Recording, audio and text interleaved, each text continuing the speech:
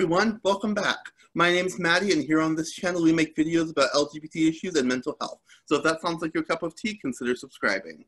So I am joined by my mentor supervisor, Cara, and we are going to be doing an interview just talking about how this internship came to be and what we're doing and things of that nature. So I'm actually going to be the one being interviewed, so I'm going to let Cara take it away. Yeah, I just have some basic questions. Hello, first of all. I didn't actually say hello out loud yet. Yeah, so I don't know how much detail you've already gone into on your channel, but I keep things on my channel very vague. So we just recorded a brief intro announcement letting people know what we're doing for my channel, and that's the first time any of them are hearing about it. So if some of this is repetitive to some of you viewers here, I apologize, but I think it's all still good, fun stuff to know about, right? So first question is, as a pagan, pagan adjacent, witch adjacent, pagan-esque person, all of these things that we tend to say, why divinity school? How did that thought come into your mind, and how did you then make the decision to attend divinity school? So I've known for a while, like pretty much all of my life, that grad school was in my future. Like, number one, there are a lot of people, I won't say a lot, but like a higher than average number of people in my family with graduate degrees. And it was always kind of just expected that, oh, Maddie does well in school, she's going to go on to get a graduate degree of some sort. So that's kind of always just been placed on me. And so there's that. But also, I didn't go straight from undergrad to grad school. I took a couple of years off. And honestly, those couple years off were not the best in any way, shape, or form. Like, I really missed being in school. I didn't really like being in the workforce. And so I knew that grad school had to be something that was in my future. I didn't know what I was going to grad school for, though. And so there was kind of this sense of like, I'm looking at every single grad school in the state and surrounding states in the hopes that I'll find a program that interests me, because I've got to do something, but I don't know what. And so I stumbled upon Wake Forest School of Divinity, and I saw that like their mission was creating agents and architects of justice, reconciliation, and compassion. And so when I heard that, I'm like, okay, so I don't know what on earth I'm going to do with my life. I was still very confused at the time. I'm a little bit clearer now. I'm a good deal clearer now. But at the time, I'm like, I have no idea what the hell I'm doing with my life. But I know I want to live a life of justice, reconciliation, and compassion. I want those principles to define whatever I end up doing in life. And so I decided that I was going to apply for Wake Div because I really resonated with their mission statement, and then I got in. So it's an overwhelmingly Christian program, and that's really difficult to navigate. But at the same time, I know at the end of the day that we share those common principles, and so holding that at the center as opposed to like holding Jesus at the center, which is something that I wouldn't feel comfortable doing, you know, holding those principles of justice, reconciliation, and compassion at the center have made it really possible for me to navigate as a Wake Div student. Awesome. You kind of already answered a subset question, which we have already discussed before, which is like, how have you been navigating that so far as a pagan? And yeah, you seem to be doing really well with that. And that is something that I feel like, as we chatted about before in a private discussion, that it's kind of a skill that pagans necessarily have to have in today's society. I was also talking with the director of the program about this in my meeting with him, that pagans just kind of have to learn how to exist in a predominantly Christian surroundings, especially here in the United States. I know it may be different demographically in other places, but especially here, we're surrounded by the assumption of Christianity, even if we're not in a religious-based school at the time. Mm-hmm. And so we kind of have to choose whether to rail against that, which we do sometimes in some ways too, right? Or to find ways to easily just adapt that script in our own head to kind of make it applicable to us when it's not being handed to us already translated for a pagan ear, basically. So I think you're doing very well with that. It seems like you have that natural ability. It hasn't been something that's like taken you a while to get around to, which is great. So honestly, I would argue that I probably you're gonna tell me it's really difficult? The Christian, I rail against like the Christian assumptions more often than one might think. Like, I know. Well, and we all do, right? Yeah. So. I can't remember what assignment it was, but it was something about like the nature of the Abrahamic God. And I'm like, I don't want to talk about this. I'm going to talk about Poseidon, Athena, and Medusa instead.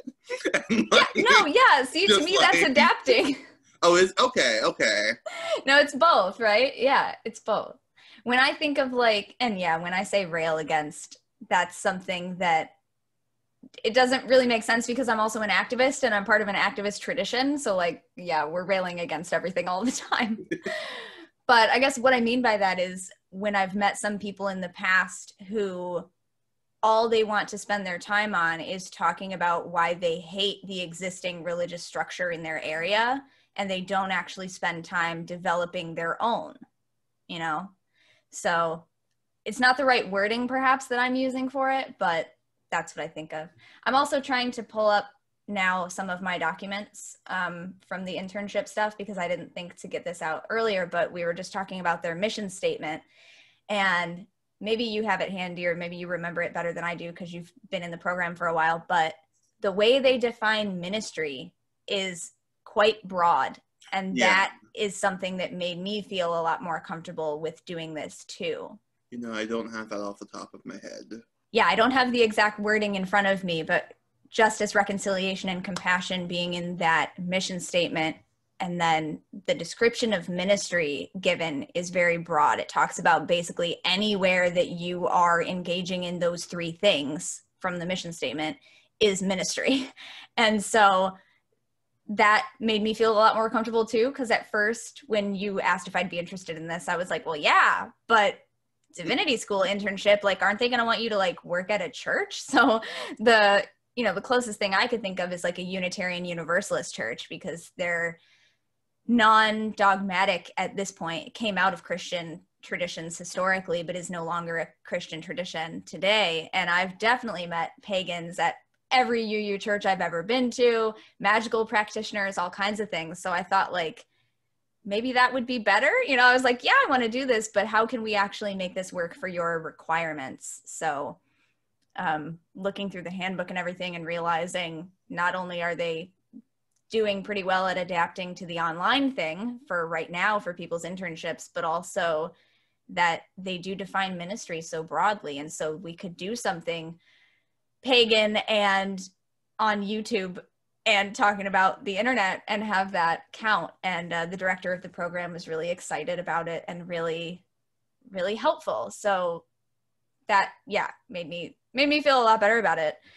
Speaking of YouTube, we've sort of chosen YouTube as the, for lack of a better term, location, because this isn't taking place in a physical church building or any sort of in-person nonprofit organization setup, nothing. So I'm sure some of this was probably affected by the fact that all the internships have to be online right now anyway, but given that, how did you decide that YouTube would be a viable option to actually request to do this as an internship? Did you feel like it would be an issue or, yeah, how YouTube?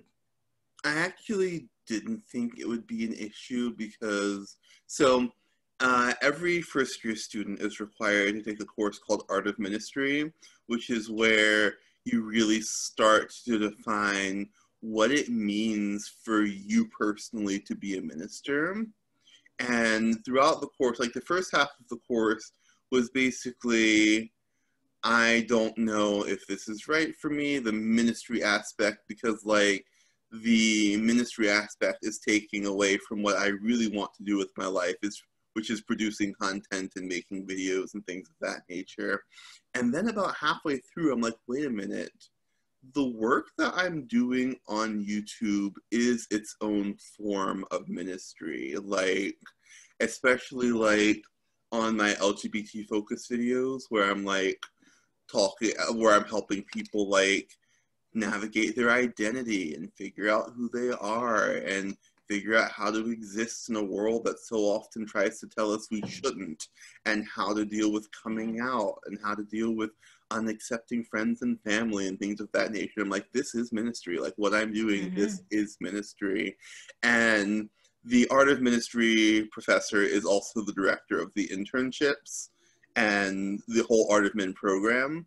And so he was really on board with what I was saying. He's like, yeah, no, that sounds like ministry. I think you've hit the nail on the head. I think you need to pursue this. And so when it finally came time to recommend an internship, I would have honestly been shocked if he had said, no, I don't think that working with a YouTuber is a good idea for you. Because like, it's literally what I feel called to do. I would have been seriously surprised. So it's definitely a non-traditional form of ministry, but I didn't think that that was going to be an issue. I thought that it was going to be pretty good, well accepted. So yeah. Yeah, I mean, now having spoken to that director myself, I would also say, yeah, it wasn't ever going to be an issue, but I didn't know if maybe like at the very beginning, I mean, did you have any qualms about entering the program as a pagan even? Like, obviously they do accept whomever, you can apply and they accepted you, cool. But like, was there any kind of reservations about that or doubts about how it would actually be in that way? It wasn't when I was entering the program, because the whole process of applying and attending like admissions meetings and whatnot, like one of the people who's in admissions was like, yeah, we have like almost 40 different faith traditions represented in this program.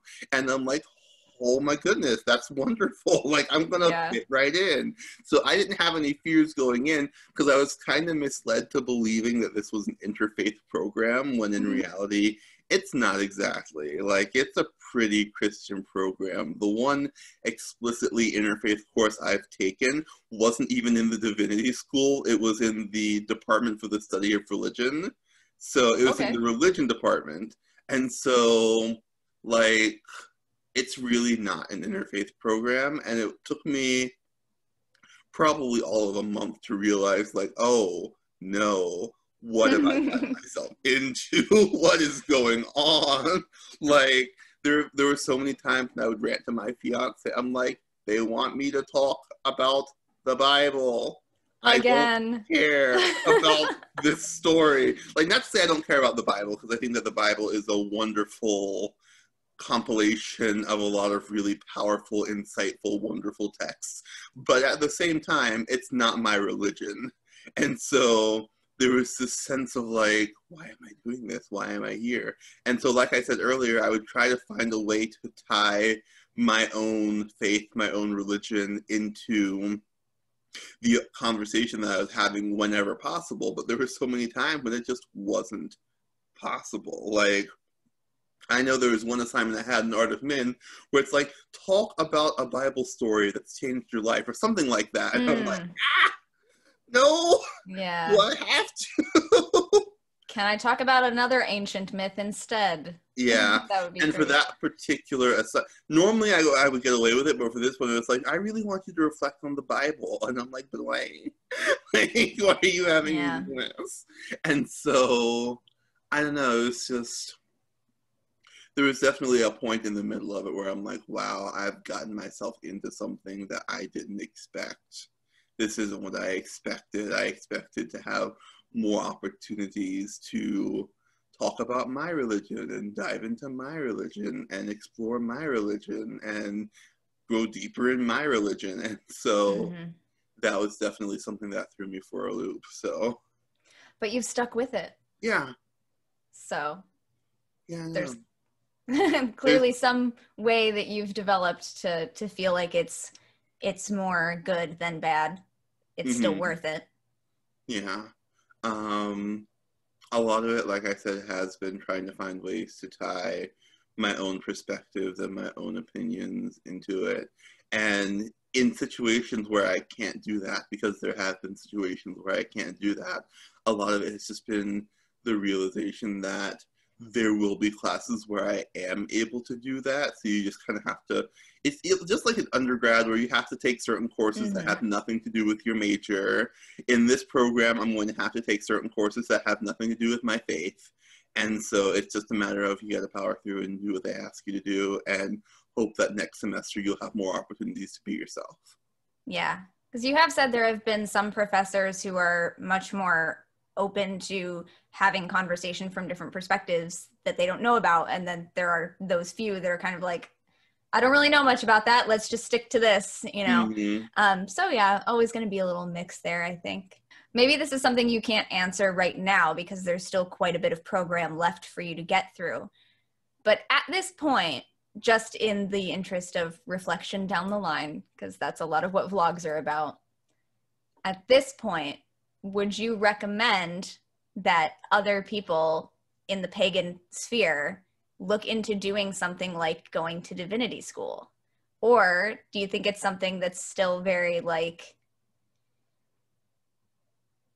it's going to still be pretty niche? Or like, do you have a feeling like, oh, more people should be doing this? I would recommend divinity school to other pagans, honestly.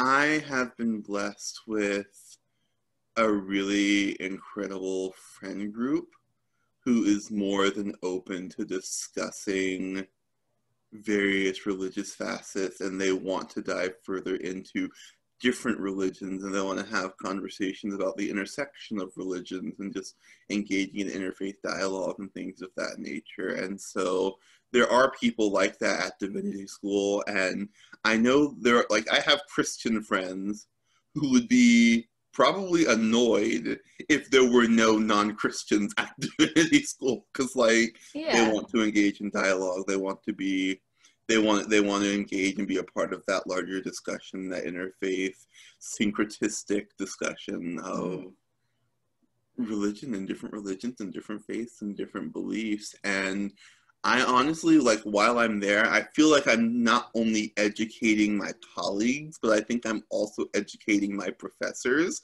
because most of my professors have never had to, I'm going to say, deal with a student like me. And so I think that because my background is in education, I was an education major, my sister's going into education, my mom is a teacher, my aunt is a teacher. Like, I come from a long line of teachers, and I consider myself to be a teacher myself, especially on YouTube. I consider myself to be running an educational YouTube channel.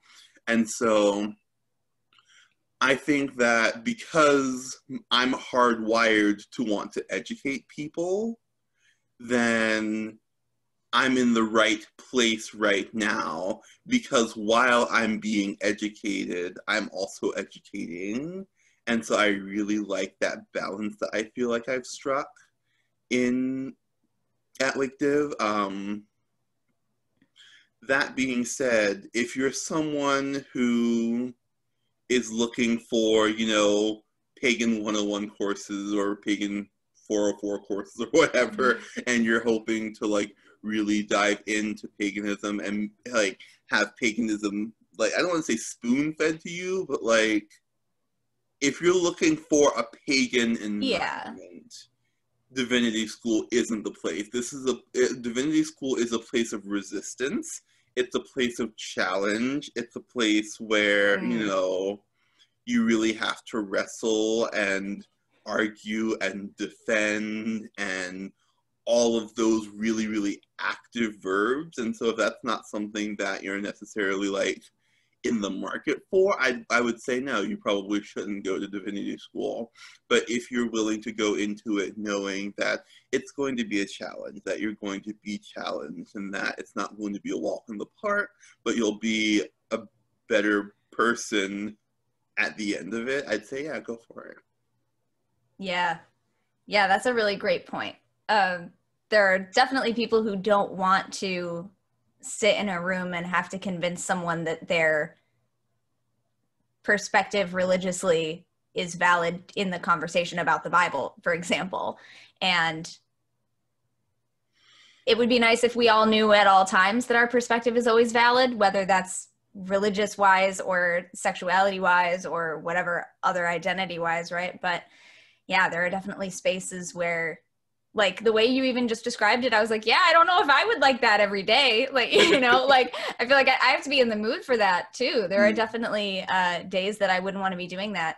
And that's an important boundary for everyone to draw, right? That we don't have to all be educating people about our practices in order to be personally doing them. So some people just want to have their personal practice and might not ever want to engage academically with it, and that's fine. So yeah, I agree.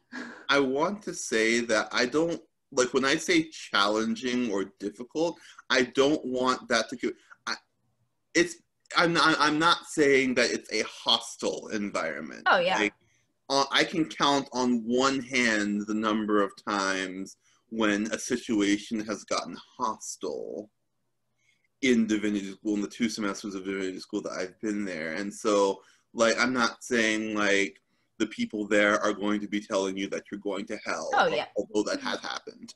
Or, you know, I'm not saying that, you know, they're going to be, you know, attacking you or anything like that. But, like, there is that sense of challenge where they're not going to let you get away with just saying, well, this is what I believe, and now I'm going to shut up. Like, yeah. They're going to push you.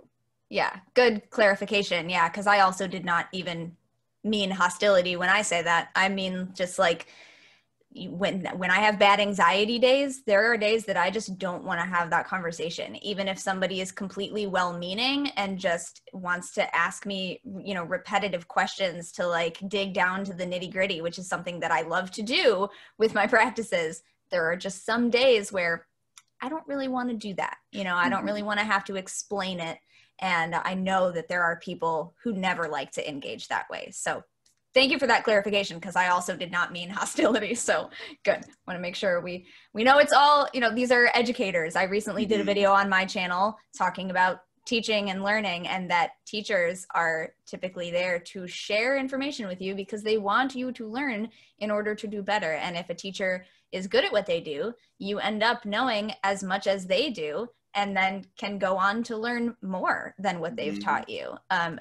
Teachers are not there to keep you down. And like we've said, they're learning as well. And I think that is definitely true for me in this situation, also true for me in my history on YouTube. And it already seems to be true just from, you know, I've only spoken to the director of the program, not any of your individual professors, but I feel like that's definitely part of it for them too.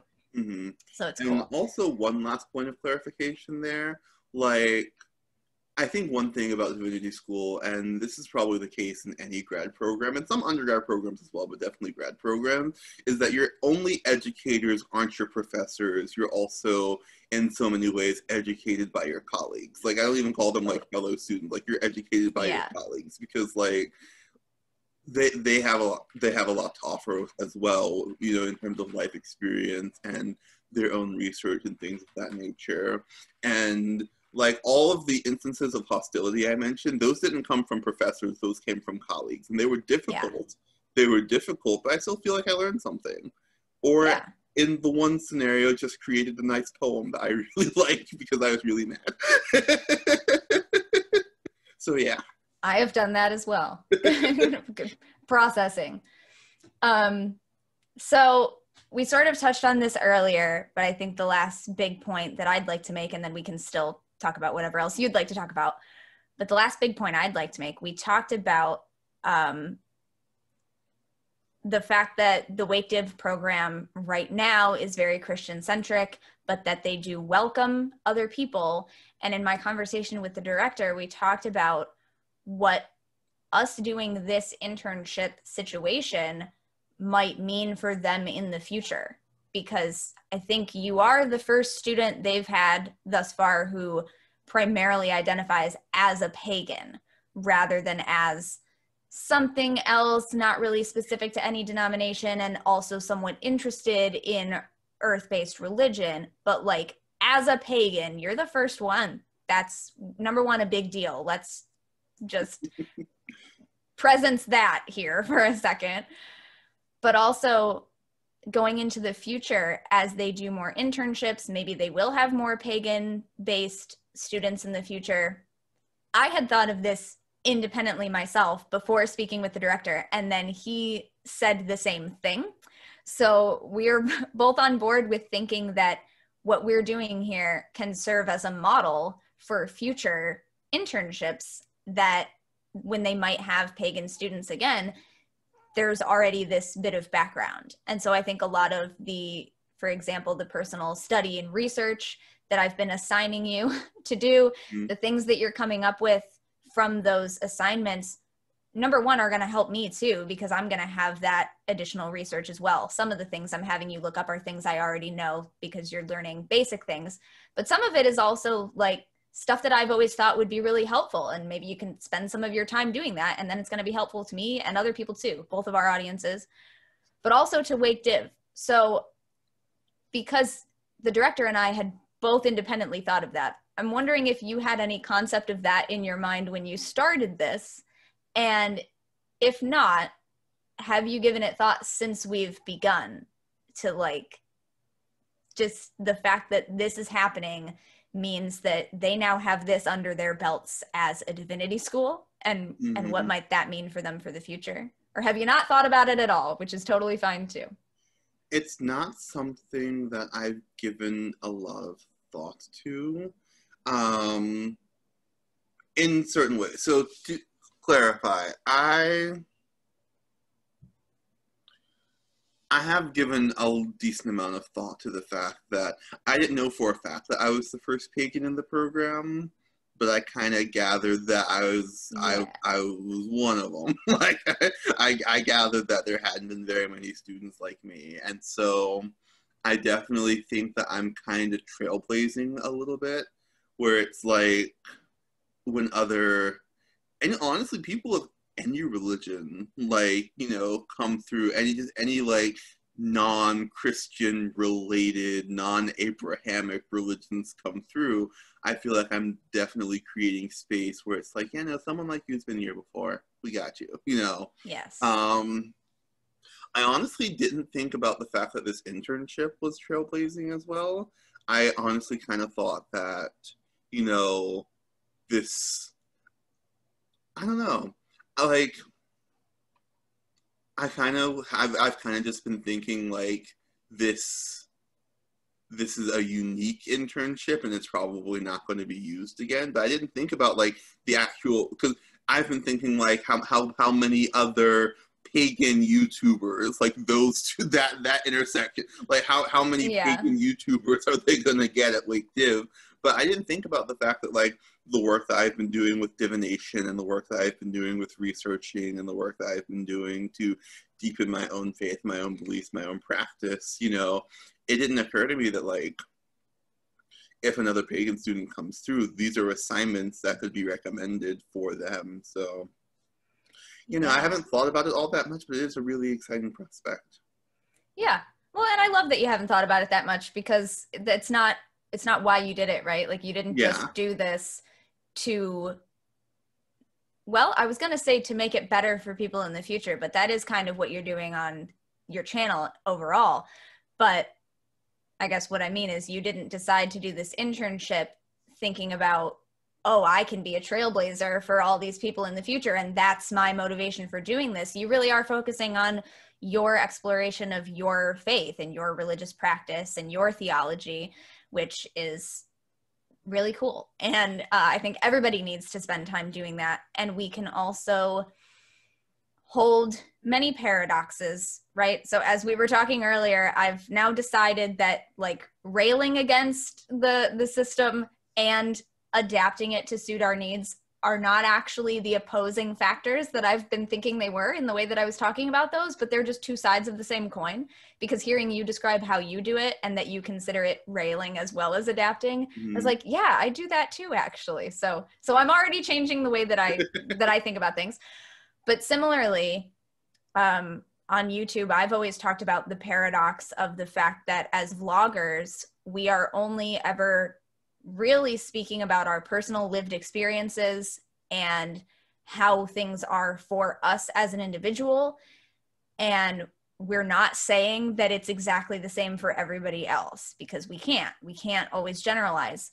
But knowing that at the same time, we are representative of our various identities and communities and groups that we're a part of. So we are simultaneously individuals and part of the larger whole. So I think the fact that we have to do that with YouTube also means you're doing that here, because you are focusing on your practice and your experience of your beliefs and practices, but you are simultaneously, you know, you're in a program to become a minister, to get a master's of divinity. And that is, you know, inherently ministering to other people. So you are improving yourself for the benefit of community as well. And that's, yeah, we definitely need both of those things. I think some people might just be focusing on what good they can bring to other people, and they forget to do the development of themselves. And some people think that they're doing it just for themselves. And even if they're not formally sharing that with other people, they might be doing so informally, because I might say that's how I ended up on YouTube doing what I do, right?